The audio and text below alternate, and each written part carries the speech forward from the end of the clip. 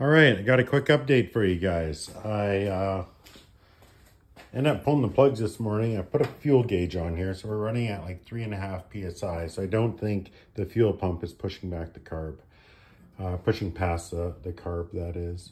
But these are, let's see here, our plugs. And you can see pretty black and sooty. I don't think they're, this one looks a little bit wet. This one here.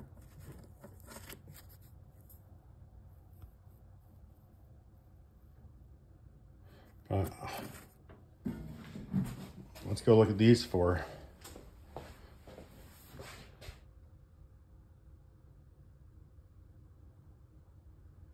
These have less than an hour of runtime on them.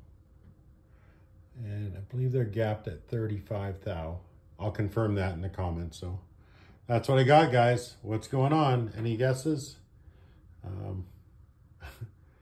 Forget guesses. Anybody know? Because I'd like to start heading down the right path here. Thanks, guys.